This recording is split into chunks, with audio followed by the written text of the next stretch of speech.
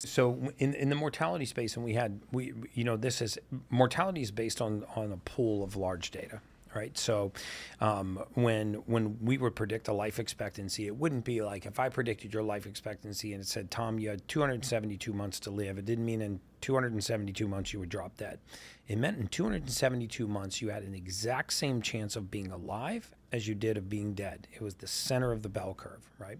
It was the median life expectancy. And then to move you to one side of the curve or to the other, we would look at specific risk factors, one of which was your LDL cholesterol over time. And this was based on a pool of 370 million lives. It is the largest population database in the world. So if you had low levels of triglyceride and slightly elevated LDL cholesterol, low density lipoprotein, this was a marker for longevity. If you had elevated triglyceride and low and high LDL, it was a marker for cardiovascular disease. So when you talk about markers for cardiovascular disease, you cannot look at LDL in a vacuum.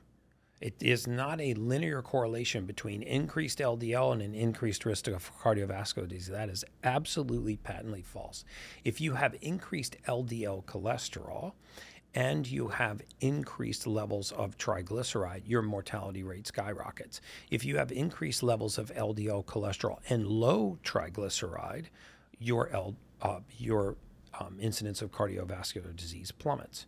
So there is no linear correlation between LDL cholesterol on its own and cardiovascular disease. And that's what I said. You're saying that from an insurance predictive model perspective.